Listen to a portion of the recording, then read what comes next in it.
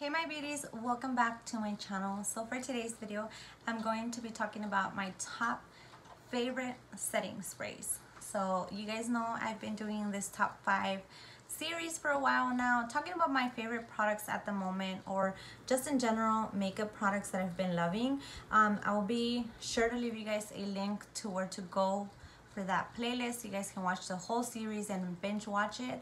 And if you're interested in seeing which are my favorite setting sprays, keep on watching. So the first setting spray I want to start with is something that is new to me. I don't have much time that I discovered this, but I absolutely loved it since the beginning, and that is the Morphe Continuous Setting Spray. This, you guys, I thought it was honestly over hyped by YouTubers, but honestly it really doesn't have anything anymore. But it is so refreshing. It is the best setting spray I find that doesn't move my foundation. It doesn't make anything smear. It just sets beautifully. It has a beautiful airy mist, so when you apply it to your face, it's very gentle and subtle, but it also helps you lock in that makeup, making sure that it doesn't move anywhere and that it lasts as well. So this is definitely a very budget-friendly setting spray with a lot of quality. The next setting spray I want to talk about is the MAC Fix Plus, and I brought you guys my little mini baby. I have the actual Fix Plus, I just couldn't find it anywhere, so sorry about that. So I brought in the mini. I love this guy. This is a multi-purpose setting spray. You can use it to intensify metals, if you want to use it with pigments and stuff that just wants to be amplified a little bit more. This would be the setting spray to use. For me in general, I can't use this all over my face because I have really sensitive face and skin, and it always breaks me out. But I like to use this for my shadows. I like to use this when some of the shadows are giving me a little hard work. I like to use this product, and it honestly is beyond words. The next setting spray I want to talk about is a drugstore setting spray, and this is also new to me, but I've always liked the Wet n Wild setting spray. I don't feel like it does much. It's not gonna be the type to mattify you or blur you out or anything like that, but it definitely will give you that refreshing scent. This one is the rose one. I think they kind of got inspired by the MAC Fix Plus that has a rose scent, and this one smells gorgeous. But like I said, I just feel like it refreshes. I don't feel like it makes my makeup last longer, but it does definitely refresh and makes my face feel like I just did my makeup. Next product I want to talk to you guys about is the Tatcha Luminous Dewy Skin Mist. This is a very, very dewy setting spray. If you're not into the dewy thing, maybe this is not gonna be your cup of tea, but for me that I have dry skin, this just makes my skin look like I'm freaking glowing, like I just came back from Hawaii. It is hella expensive, but it is definitely worth it. I feel like this is one of those setting sprays that does not break out my face. It doesn't make my sensitivity just come to life, and I honestly love it.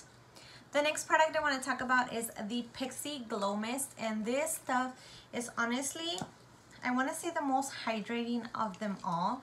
And the mist is kind of fine. I don't see that it's super airy or anything, but I do find that it is kind of fine and airy, and it makes me feel like I'm wearing skincare, but I just set my face. If it makes any sense, it feels like you did two things at once, which is always a plus. Products like this, you're always so freaking pumped. By the way, guys, I am so sorry for the appearance of my hair. It is hella humid where I live and hella hot.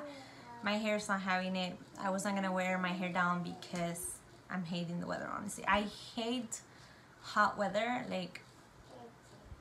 I just feel like I'm a polar bear or something because I hate heat. Can we just freaking move on to the fall? Please. And last but not least, before my little rant right there, is the Milani Make It Last setting spray. I did not like to use this at first. I was a little confused. And this one is that kind of in your face kind of setting spray. It does spray hard, but it does make sure that your makeup stays put. Especially, like I said, I don't know, a lot of people said that it was mattifying on their dry skin, but as for me, it doesn't make me feel any drier, or it doesn't break me out or anything. It doesn't give me texture, which is something that I love, because when you have dry skin, a lot of setting sprays do emphasize the little texture you might have or the little dry patches, and it just makes your skin look and feel horrible.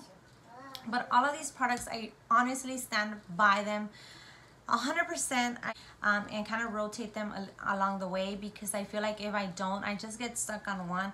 Like for say the Morphe one, I was stuck on this forever. If you've been seeing my tutorials, I'm kind of taking a break.